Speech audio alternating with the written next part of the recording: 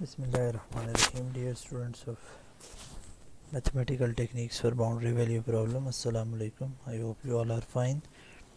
Let's start our next online lecture, which is related to the asymptotic approximation of integral. You know that in our previous lectures we have started the method of expansion of integrands for finding the asymptotic approximation of the integral. In today's lecture we will consider another example, which is example number 2, in which we are given a complete elliptic integral of the first kind. This is a type of the integral. This integral is known as the complete elliptic integral of first kind, given by equation number 1, given by the integral I of m. याद रखें यहाँ पे जो I हम लिख रहे हैं ये capital I, that is basically for integral, and as the integral depends upon the parameter m, which is basically small, and that's why we are calling it as I of m. Last integrals में हमने उसको I of x रखा था क्योंकि वहाँ पे small parameter x था. तो जो भी हमारे पास स्मॉल पैरामीटर होता है, इस इंटेग्रल्स को हम उसका फंक्शन बना के लिख लेते हैं, because the final value of the integral definitely depends upon that parameter. So this integral, which is highlighted over here, is given by 0 to pi by 2 d theta over under root 1 minus m sine square theta for small epsilon. We are asked to find the asymptotic expansion of this integral with the help of expansion of integral method. As you know that in this method we have to expand our integrands in a Taylor series, and then substituting its value we have to integrate term by term to get the final answer. Therefore, first of all we write the integral in the expansion form. You know that the integrand is 1 minus m sine square theta under the root, and when we take it as a numerator, then it will become 1 minus m sine square theta power minus 1 by 2. Now the first task is to obtain its series form. For that we will use the binomial theorems. अब ये चीज़ आपको याद रखनी है. आपको पता है कि हमने जो एक्सपेंशन पढ़ी थी स्टार्ट में, जब हमने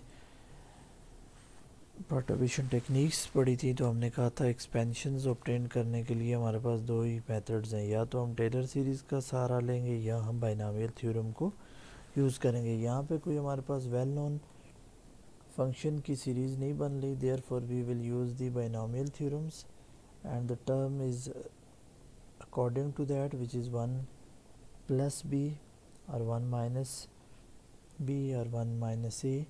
यहाँ पे हमारे पास जो एक्सपेंशन बन रही है, एक्सपेंशन के लिए जो टर्म है वो है 1 minus m sine square theta, और यहाँ पे जो पावर है n, that is minus 1 by 2.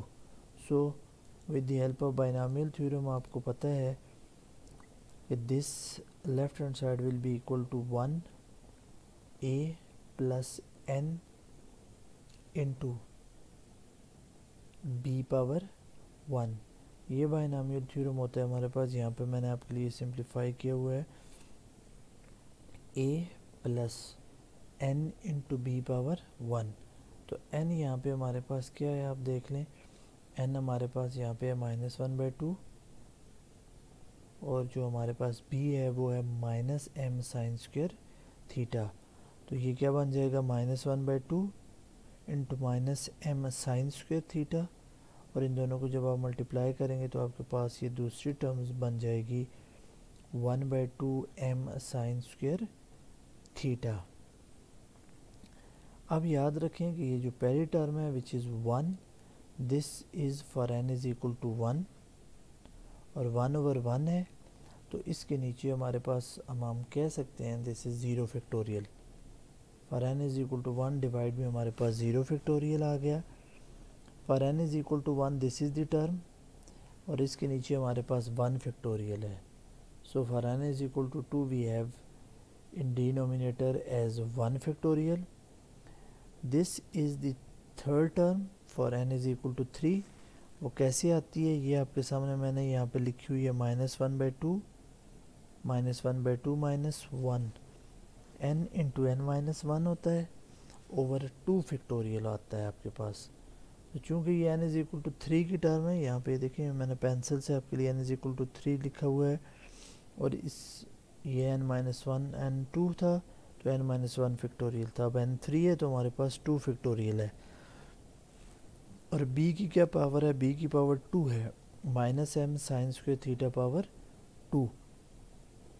Similarly आगे n इज इक्वल टू 4 के लिए n-1 n-2 over 3 factorial b की power cube n-1 n-2 n-3 over 4 factorial and b की power 4 plus order of m 5। अगली ये m4 इसमें से आएगा तो अगली जो टर्म होगी हमारे पास उसमें से ऑर्डर 5 आ जाएगा। अब बहुत आपका क्वेश्चन ये था कि यहाँ से अब हम इसकी जनरल टर्म कैसे लिखेंगे। तो आप देखें जब भी आप सीरीज़ को ओपन करते हैं, एक्सपेंड करते हैं, तो वहाँ से जनरल टर्म हम लिख लेते हैं। That is what we have done in first year, second year and up to so on. तो ये कैसे करते हैं हमारे देखें, पहली टर्म हमारे पास 1 है, दूसरी -1/2 into -m sine square theta, third is this one -1/2 -1/2 -1। तो अब देखें ये जो कोफिशिएंट्स हैं उनको हम कैसे लिखेंगे। First term which is 1, second -1/2, third -1/3। मैंने ये आपके लिए लिख दिए -1/2 -1/2 -1 -3/2 हो जाएगा, -1/2 -2 -5/2 हो जाएगा, -1/2 -3 -7/2 हो जाएगा। और यहाँ से आप अब आपके पास आ जाएगा नीचे डिनोमिनेटर में क्या आना चाहिए। डिनोमिनेटर में आपके पास 0 फैक्टोरियल है, पहली टर्म के साथ 1 है, दूसरी 1 फैक्टोरियल दूसरी टर्म के साथ, 2 फैक्टोरियल तीसरी टर्म के साथ, 3 फैक्टोरियल चौथी टर्म के साथ।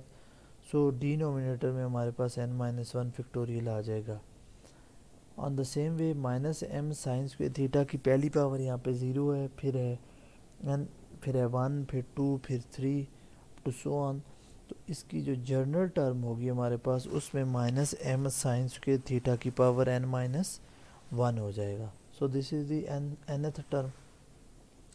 अब ये जो इसकी ये जो टर्म मैंने लिखी हुई है -2n -3 ओवर 2, तो ये देखें इसको हम जनरलाइज बड़ी आसानी से कर सकते हैं कि जब आपके पास n1 था, जब हमारे पास n1 था तो हमारे पास टर्म क्या आई, जब n हमारे पास 1 होगा तो यहाँ से आप देख लें हमारे पास आ जाएगा -1/2 आ जाएगा हमारे पास।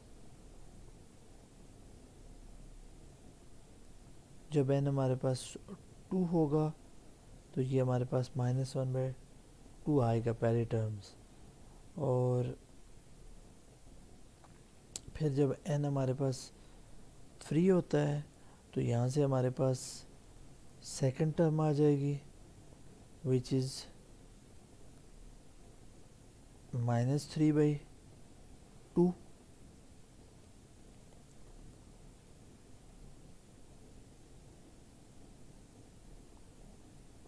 when n is equal to 4 हमारे पास आ जाएगा यहाँ से 5/2 अप टू सो ऑन। तो ये जो टर्म जाएंगी हमारे पास ये कहाँ तक जाती हैं, ये हमारे पास जाती हैं 2n-3/2 तक। तो this is the way how you can generalise how you can get the general term of any binomial expansion कि आपने क्या करना है कि आपने अपने टर्म्स को जनरलाइज करना है. नेक्स्ट क्या होगा, अब आई थिंक अब इसमें कोई भी कन्फ्यूजन नहीं रह जाती कि हमने देख लिया कि ये जो पहली टर्म थी हमारे पास वो n1 के लिए हमारे पास आ रही थी यहाँ से, ठीक है, जो कि सिंपल हमारी जो एक्सपेंशन में है. उसके बाद हम जो ही n को इंक्रीज़ करते जाते हैं तो हमारे पास ये टर्म्स आती जा रही हैं. एट द एंड हमारे पास ये टर्म्स आ जाती हैं. अब नेक्स्ट जो हमारे पास होगा that will be to obtain to get the convergence of this series which we will get with the help of ratio test, जो कि हम नेक्स्ट लेक्चर में करेंगे. Thank you very much.